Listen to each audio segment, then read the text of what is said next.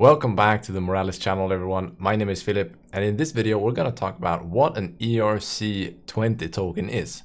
And we're going to focus on this from a few different angles. We're going to talk about generally what ERC comes from, what it means, and then what an ERC20 token can be used for, and then we'll go into the technicals of what it actually is under the hood.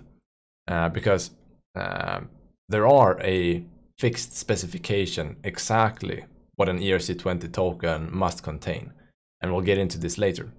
But first of all, many of you have probably heard it for the first time when investing or when looking at tokens on CoinMarketCap or CoinGecko, and you've heard this term in social media, in videos, ERC20 tokens.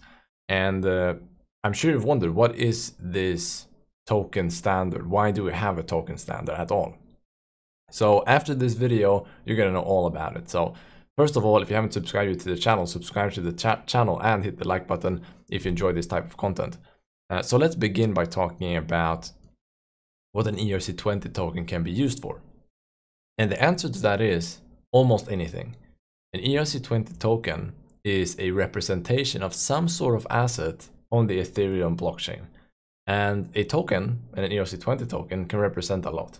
It could represent a currency, like, a cryptocurrency, or a currency like the US dollar or the euro, or maybe it can represent an ounce of gold. It could represent shares in a company. It could represent points in some sort of reward system or in a game. It could be some sort of casino token, maybe a poker chip. It can represent any kind of asset that you want. It could represent some square meters in a house, real estate, whatever it might be. And that is really what has made Ethereum popular, the fact that you can tokenize assets on the blockchain in that way. What is the point of having a token standard? Because ERC20 is a token standard, right? Why do we need that? Instead of just everyone that wants to create a token, why can't they just program the token the way they want and don't worry about this ERC20 standard? Because it is a technical standard, as we'll get into later on in this video. And the reason why you want a technical standard, a token standard, is when you want to build out a network where you have many different, companies or institutions, websites, and users that are going to utilize the same token and integrate with that token. You want an ecosystem where this integration is standardized. So let's take an example, right? All the plugs in your house for electricity that you plug into the wall, in your country at least, look the same. And why is that? Why don't just every manufacturer have a different plug? Well, because it would be too much work to integrate a specific plug into your house. You don't want to spend time integrating every sort of piece of machinery that you buy in your house. You want a standard so that when you build your house, you have the right outlets, and that is standardized by some authority. And then every manufacturer, they also build plugs of the same standard so that you can plug them in no matter what manufacturer, no matter who creates it.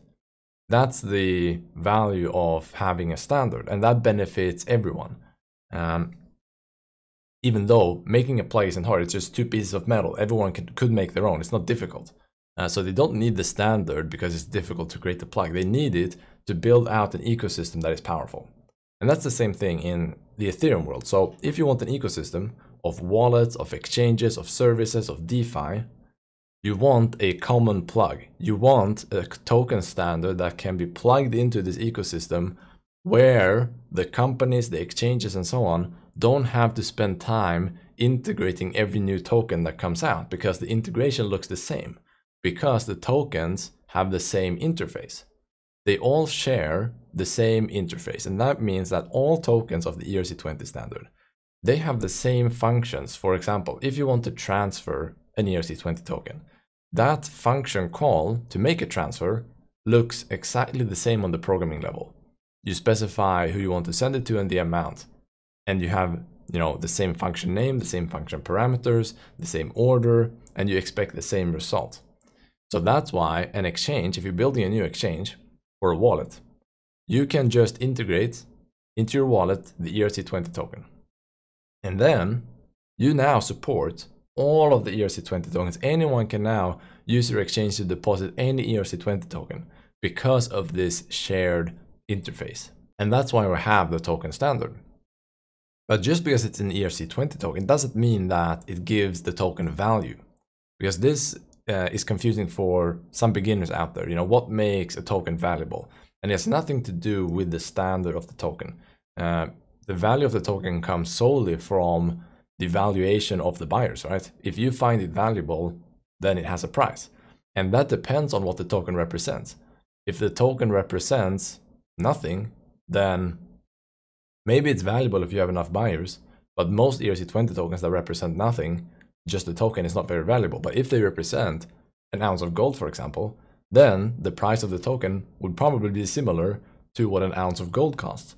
So the value of the token is completely separate from this standard. It has all to do with the use case and any sort of backing or use case, or just in case of normal cryptocurrencies like Bitcoin or Ethereum, they have this, they're an investment in and of themselves, cryptocurrencies have become. But that's more rare when it comes to tokens built on top of Ethereum. Now, let's look at this standard and also talk a bit about where the name comes from, because you probably know that there are multiple token standards. Like you have the ERC1155, it's another token standard for NFTs. So where does all these numbers come from, and what does ERC stand for? So let's have a look at this here.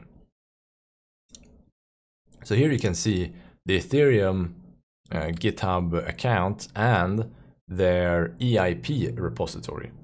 And EIP stands for Ethereum Improvement Proposal. So here you can submit requests or ideas to improve Ethereum, and then there's this open discussion. People can submit their feedback, you can talk about it, and maybe your change, your proposal will be incorporated into Ethereum. And here someone submitted this EIP back in November of 2015, and they named it ERC token standard. And the reason that this is number 20 is because this was the 20th Ethereum improvement proposal. So you can see here that issues is 476. So there are currently 476. Well, that's just open issues. You can see here is actually the number. So 3,585 is the current, the latest Ethereum improvement proposal ID. And they increase, you know, one at a time. So there has been 3,585 in total, and this one, number 20, was the 20th Ethereum improvement proposal. And that's where the name comes from later on, because this later on became the ERC20 token standard. And here they started this discussion. This guy here, Frozeman, wrote this abstract because they have to follow this sort of template. So the abstract is the following: describes standard functions a token contract can implement. Those will allow dApps and wallets to handle tokens across multiple interfaces / dApps. The most important here are transfer, balance off, and the transfer event. So these are two functions, and this is an event. So then they come into the actual specification, and now here's some programming. So they specify exactly how should the different functions, what should they look like, and with which functions need to be implemented in order for a token to be compliant with the ERC20 standard. So you have balance off function, total supply, transfer, transfer from, approve, allowance. I'm not going to go through what all of these functions does, but some of them are pretty straightforward. And then you have a few events, well, one event, no, two events. And after this, you can see that there now is a lively discussion of people. For example, here, one guy commented that decimals doesn't seem to be needed. So they're expressing their comments, their concerns about this, and they try to come to an agreement. So they argue here back and forth, and there are hundreds and hundreds of comments here. What they should include, what they shouldn't include, what they can add or what they can change. And here you can see 394 more comments. And then finally they close this out after discussion. They come to some sort of agreement. And then you can see here, someone asked, is this closed? Yes, the final standard can be found here. Oh, they moved it. Let's see. Here it is. So then they finalized this proposal, the discussion is over, and this now became ERC20. And ERC stands for Ethereum Request for Comment. And this is another category of Ethereum improvement proposals, basically. It's not a direct improvement of the Ethereum code, but it is something that improves the Ethereum ecosystem. So that becomes an Ethereum request for comment. But here is just the same thing. They outline more detail what all of this is about, what the functions should include. So that's the specification. They must include things like the transfer function, the balance of function.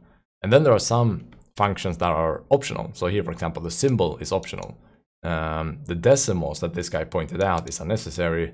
In his mind, is optional. So you don't have to include it, but most people do.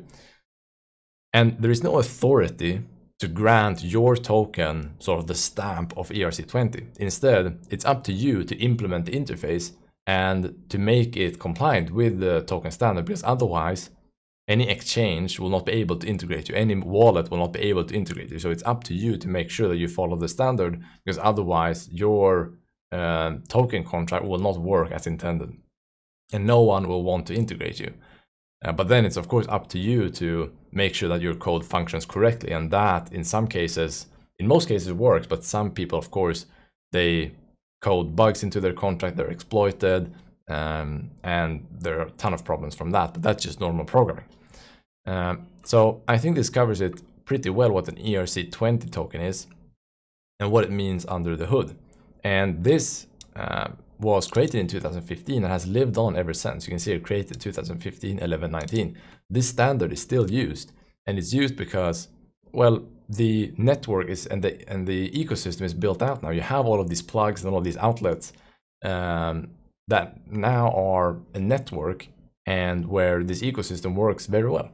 And they also did a good standard. The standard is good enough. You have the transfer and you have the balance, you have the approval. What more do you need in a token? So for a simple token, the ERC20 standard is still very good.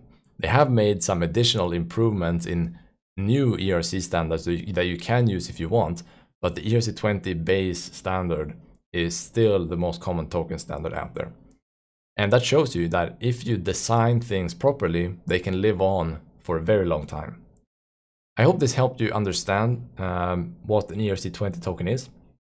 And if you have any questions, feel free to leave them down below. And also let me know what other type of videos you want me to do on this channel. We could walk through some other tokens, maybe look at some NFT token standards that they came way later. But they're also very interesting because they're distinctly different from this. So let me know what you want to see. And if you enjoyed this video, hit the like button, of course. Let me know you enjoyed it, and subscribe to the Moralis channel.